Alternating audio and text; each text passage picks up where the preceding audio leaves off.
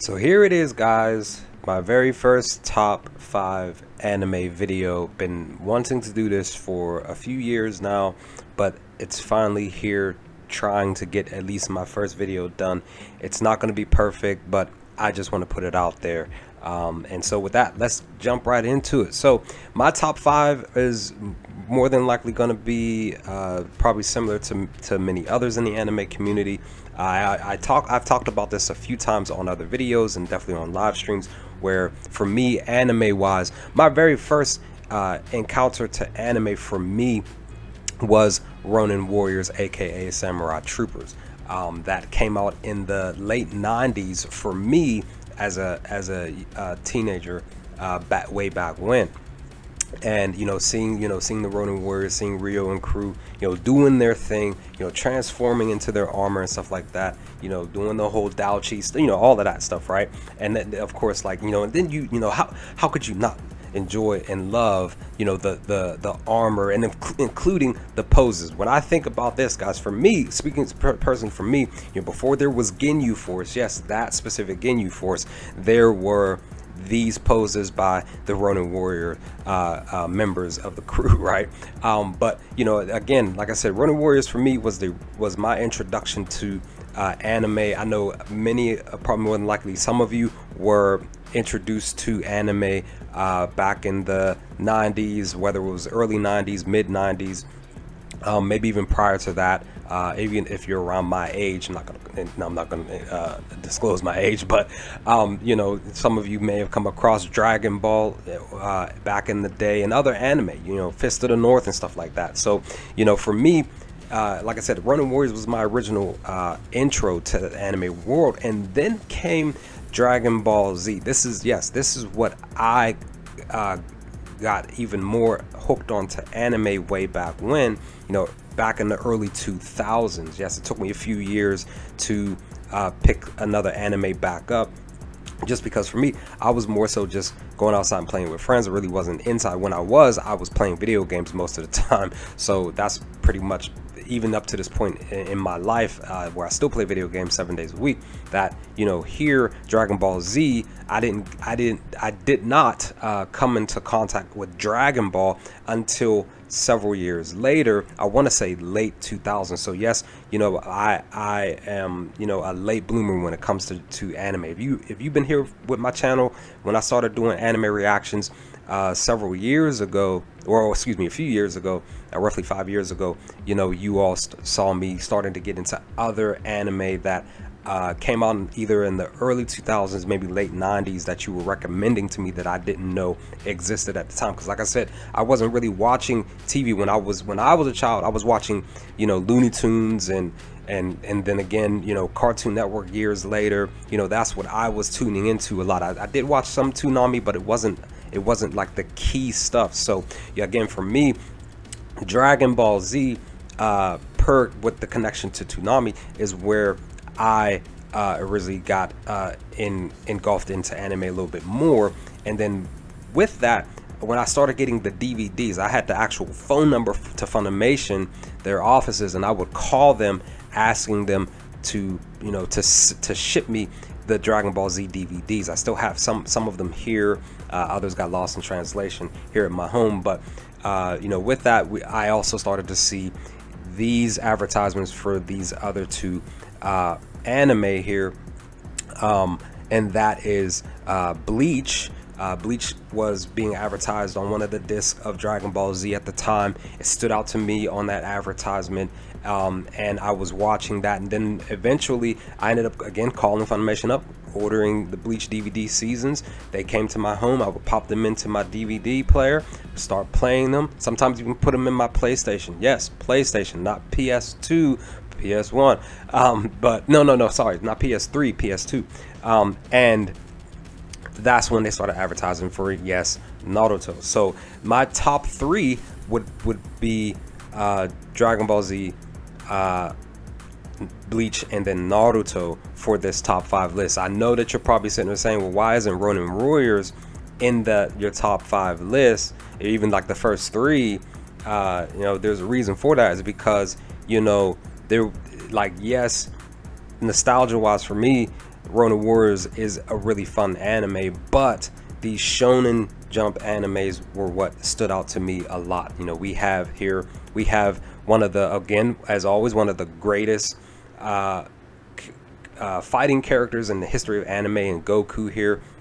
You know, his introduction, you know, his come up in Dragon Ball Z, you know, his you know, the family oriented thing that he created with Krillin and crew, and then eventually Piccolo taking on Gohan, you know, all of this stuff. And with that, then I would dive into, you know, Bleach, where we have Ichigo. You know, yes, he ultimately is trying to save Rukia in those early episodes, the first season, roughly, we want to say second season 2. And you know, my love for this character, and just the, you know, just the Bleach world itself, what they were doing, you know, what Ichigo and Chad and crew were doing to go out there, you know, with Rukia and with Orihime and them, just to go out there and try to save Rukia. It was just one of those things, like, you know, that I continue to watch, you know, Dragon Ball Z episodes here and there. I continue to watch Bleach episodes here and there. I still watch a little bit of Naruto, and that's the thing. Naruto, because Bleach was being advertised on the DVDs on Bleach's DVD sets, that I started to watch Naruto, and that kid really drew me in on his passion to become, you know, one of the, you know, the next Hokage. You know, of course, we can sit here and mention one of the worst Hokages ever, the one that, you know, of course, as we know, you know, was supposed to protect and guard this kid and, you know, give him a better life than what he currently had, but he kind of just like sat him in this little cubbyhole of an apartment building by himself. He's just a kid, by the way, mind you. You know, no adult supervision while he's there at this house. You know, who knows what could go wrong while Naruto's living by himself, right? But, you know, ultimately with that too, you know, of course, it all bundles down for me as a fan of the show that, you know, it's Naruto versus Sasuke in the original anime show, right? You know, of course, their ultimate battle that they had, you know, in the show before they split apart, and then, you know, people were waiting for what was to come next. And then of course we got Shippuden here, which I'm still watching Shippuden. It's taken me longer to watch Shippuden just because I'm watching other anime. As you see here on the channel, on my channel, I'm watching various things. I'm adding new stuff to my list of watched anime all the time.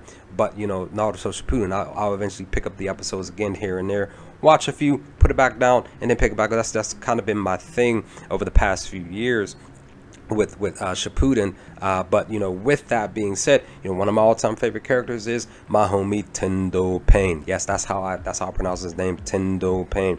You know, we have his character. He literally has one of the greatest introductions to the show, and, you know, his attack on the Hidden Leaf Village is still, to me, my own personal opinion, one of the greatest attacks on a village or a city or a town in anime history, for what he did and what he brought to the table alongside his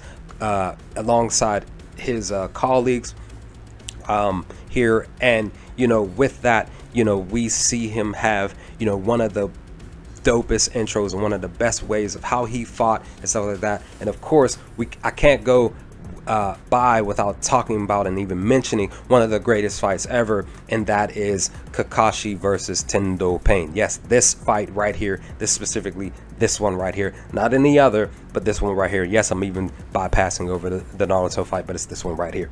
But yeah, those are my top 3, right? Those are my top 3. What's number 4 and what's number 5? It might come a bit of an interest to you, might be a little bit shocking. I know, like I said, some of you may not agree, you know, with some.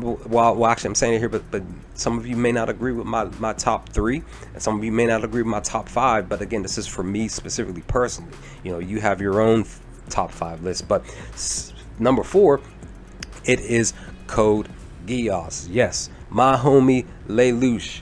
Code Geass is one of the greatest, and that's the thing. It's literally one of the shortest anime out there. It's only 2 seasons, but it's one of the greatest 2 seasons. One of the greatest, 48, 49, 50 episodic show out there ever created in anime history. You know, of course we know that Lelouch is trying to basically, he gains this Gyos power from C2. He goes out here and he turns himself into Zero, which he tries to be a hero.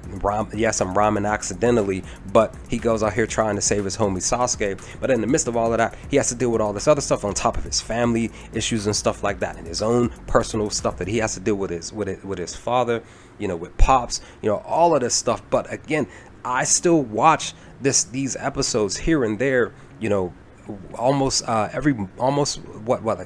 3 or 4 months in a year. I sit down and I watch some of these episodes. So you know, the stuff that I'm talking about here, I'm still going to be bringing up some videos on Code Geass. I know I was doing some review videos for Code Geass, live streaming and stuff, but I haven't forgotten about that stuff per this anime. But we are going to dive more into Code Geass moving forward. But again, it's just one of the greatest animes in my life that I wish I had watched when it first debuted. But thank you to those of you who recommended this anime to me a few years ago. When I first sat down to watch it, I immediately got hooked off the first 2 episodes, and it was just gun ho from there. And now for the coup de grace, the final top 5 currently. Again, this list is currently, right, my top 5, you know, because I definitely have talked about this in past videos and in past live streams, is that my top 3, that list never changes. That's because that's just what, for me personally, that is what my top 3 list for my top 5 will stick and stay. Dragon Ball Z, then Bleach, then Naruto. It's not shifting anyway. Top 4, you know, the 4th one, Code Geass, more than likely will not move. The 5th one, it can get changed, but it won't get changed currently. Why? Is because of my homie Subaru and ReZero starting life in another world from zero. Yes, this anime, another short anime, but still has length to it, still has rewatch value. This anime, one of the greatest animes, isekai animes out there ever in the history of anime ever, guys. Like, when I sit here and I think about how just a regular cat out here, he's went to the store to buy him some stuff. He's heading home from work, if I remember correctly, and then next thing you know, he gets shifted to a world that he wasn't expecting to go, and he's here, and now he is getting ready to, hopefully, as he says, be able to get these powers and stuff. But that's not the case. He's just another regular cat out here in these streets of this dimensional world here. And of course, you know, he meets Emilia, you know, his heart, right? But you know, I sit here and will continuously, and I have to talk about this. Give me like a minute and a half, 2 minutes, please, guys, because the video is almost over. This video is going to be like 10+ minutes long. But I get it. He loves Emilia. He fell in love with her the first moment he laid eyes on her. You know, he talked about trying to get her to go on a date. She didn't, because she's you know, Emilia is a rookie. She's basically a virgin. Basically, she doesn't know anything about dating a guy, you know, or anything like that. You know, she's just a regular girl out here who is actually being shunned by plenty villages and stuff like that out there in the world because of some, you know, witch history and stuff like that, right? But you know, I get it. She is a beautiful young lady. But guys, when I sit here and think of episode 20, I believe it's 20 or 21, when he has the conversation with Rem, yes, Rem, the twin of Ram. And God, seriously, come on, like, who doesn't like twins, right? I mean, look at them, they're beautiful, right? Who doesn't like twins? Come on, who doesn't like them? But what I'm trying to say is that him and Rem in that conversation, episode, I believe it's 20 or 21, they're on that roof or whatever. They're actually conversating about their love that they have for each other. Rem's pouring her heart out to this guy about how he is her hero, right? You know, she loves this guy. They talk about running away together. He would definitely run away with Rem, and they would just have a happy ever after. But instead, he tells her, yes, I love you, Rem. I would gladly run away with you, but I love Emilia more. Dude, are you kidding me? Emilia doesn't even feel you like that, dude. You literally kind of like, just being honest, guys, he kind of forced himself on her, not physically, but he literally was kind of stalkerish, in my opinion, towards Emilia. And with that, they don't have that type of intimate bond until, you know, many episodes later, right? But what I'm saying is, the conversation him and Rem had in episode 20 or 21, I'm telling you right now, that should be the love story that brings hope and peace to their world. Even in the midst of that, Subaru, we know when he dies, you know, when he's out here living this life that he didn't want in the first place, but he's trying to enjoy it. When he dies, he, you know, rewinds and goes back a few days or many hours, and he has to start all over from the last checkpoint. If you're playing video games, you know what I'm talking about with a checkpoint. He has to do it all over again, hoping for a better outcome. But what I'm saying is, I still am upset to this day from 2-3 years ago of when they had this conversation. They expressed true love to each other, but he turns Rem down because he has affection towards another lady who does not have the same love and affection for him. And with that, I still stand that in an alternate universe, they do run away and they end up having a happily ever after. But again, with that being said, guys, ReZero is my top 5th favorite anime of all time. It's just great. It's just dope, and I love it so much. And of course, I'm just patiently waiting for the next season. I will let you all know that I did record the last several episodes of the past season. I just haven't put them out there yet. I'll be looking to do that hopefully in the next roughly month or 2 or so, whichever comes first, but I apologize for that. But this is my top 5, guys. Let me know your thoughts. What is your top 5? You know, is it any of the top 3 that I talked about? Is any of the top 5 on this list? If it's not, cool, great. I support you as an anime fan. You know, you are allowed to have your own list, you know, per your own perspective and, you know, your love for anime. But this is my top 5 anime currently.